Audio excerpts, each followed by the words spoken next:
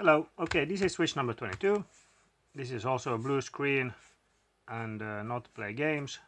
Well, if it has a blue screen it will not play games probably. And when I turn it on it's a blue screen. And let's see just for fun what it takes, what kind of charge it takes. Let's hook this up to the right. And we need a cable.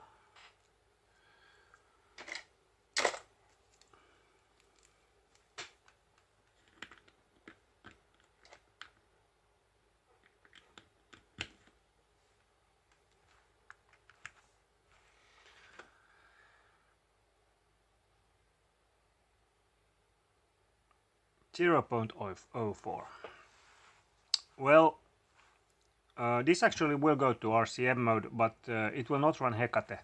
It will run the test file. It will show that it can be patched. It's successful. 0.16. So that's the Fusey test bin. I'm gonna plug it in now. I have the switch in RCM mode here, and I'm gonna plug this in. It's a little hard with one hand. Okay. And installing driver, and it says RCM OK. And now when I push inject payload, you will see on the screen. So it looks bad, but you can clearly see that it's a success and it counts down. And okay, and if I try to run the Hecate file, alright, we are RCM OK. And here's the Hecate. Let's see what happens. It says OK on the screen here, that it actually have pushed it there, but nothing on the screen. And well, this is most likely a bricked console, so I won't be able to fix this, I think. But what I will do is I'm gonna change to a new screen, so at least we can get the screen lines off and see if it works then. You never know. So I have made progress, which is excellent. I got this blue screen, alright, and I found out that when I injected, as you saw earlier, I had distorted screen. Let's it was this one. Yeah, alright, okay, so now we need to put this into, yeah, let's put it into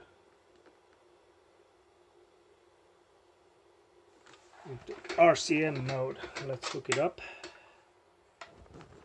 and RCM OK, and let's inject the payload. Well, now we got this. I just thought that okay, if I can figure out what this problem is, it's not the screen error because the screen is healthy. I tested it with a healthy screen, same thing, and I tested this screen with a healthy switch, so everything is okay. But if I press here, right on this chip, see what happens. Okay, did you see that? The screen went away. And now let's remove this. Let's remove this. Let's turn it off.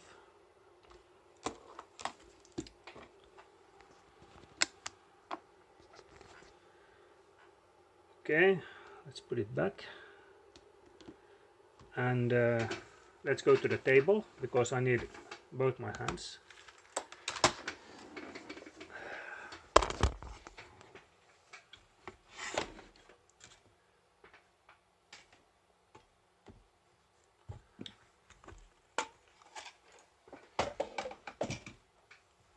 Alright. Now I'm gonna press here and boot it, and we should see a blue screen, shouldn't we? Yeah, okay, let's do it again.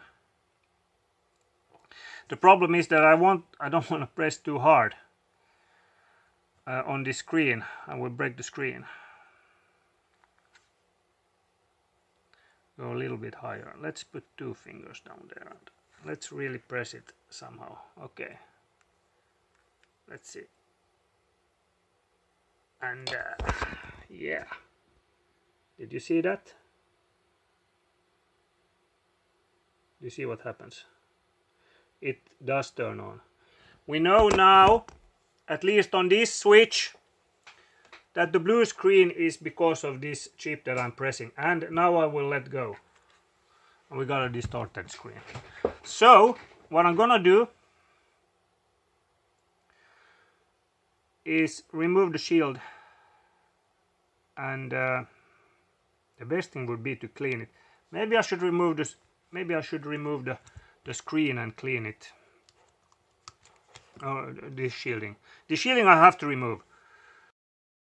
Okay, so I removed it, and let's clean a little bit around here. This alcohol will evaporate when we're done, or before we even start. So this is mainly the chip that I'm going to be blasting. The right thing would be to remove it and solder it on again, but I don't have that equipment to do that. I can't do it. This is not the right fix, but it's the only one I can do at the moment. Well, I'm gonna remove all this later. Okay, now we're gonna tape it. Hopefully this works. I really need one more switch fixed, otherwise I'm doomed.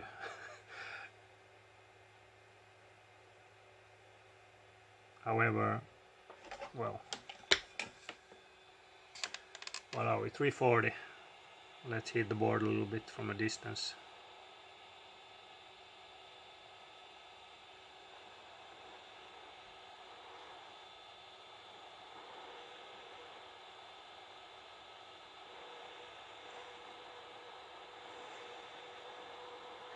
We're gonna hit it with something like 370, 380 for quite some time. Alright, getting close to where I'm happy.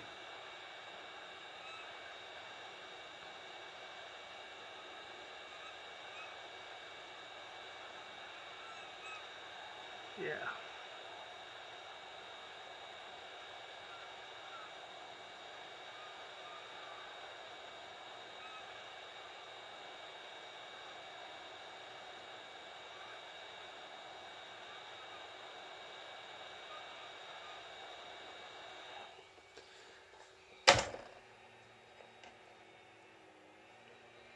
So, did we destroy anything? No, no. I see no plastic destroyed at the moment. Now we're gonna have to let it cool. Get back to you. I'll take away the plastic and then we test it. Right. Oh boy. Took away the plastic. Hooked it up. The essentials, the screen, power button, backlight. Will we see a blue screen or not? Yeah, a blue screen. Damn it. Let's press on that chip a little bit and see. So I found out that it's up in this corner here. It's up here. If I press on any other place, not this chip won't do anything, but if I press down here, nothing happens. And remove this chip totally, since there's probably nothing I can do anyway with this. So let's just go for it. Let's remove it. I measured a couple of caps here and under this chip here, and these were shortened. So we'll see by removing this if I can get rid of that short. And this is gonna be awesome. This is gonna be so cool. And yeah.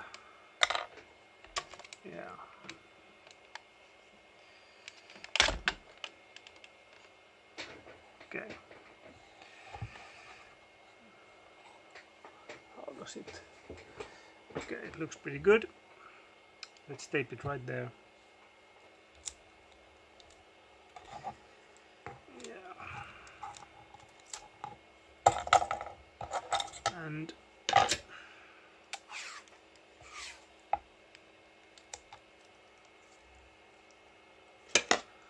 $4.65. Okay, it's pretty good.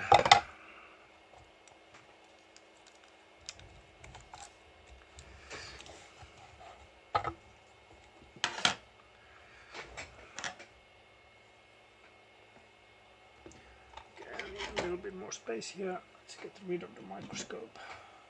And yes, all right. So let's heat up the board a little bit and then we go for it.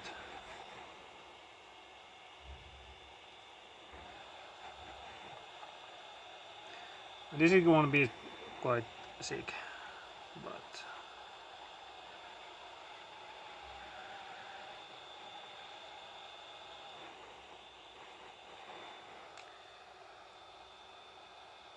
$4.87. Okay. A little high on the temp, but we're preheating the board.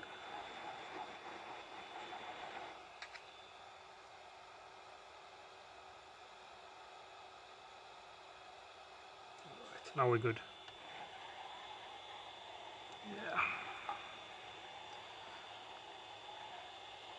And it takes really long to remove this. Also there are two caps that I can't mess around with, so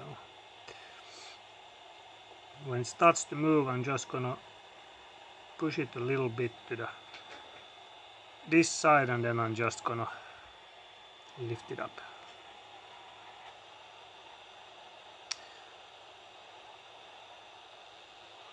This poor board has gone through so much that I feel really sorry for it, but hey, it's not working. And okay, it's moving. Let's grab it.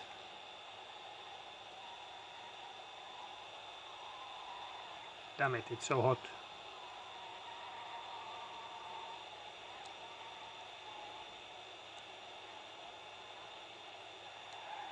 Okay, now we see what's happening here.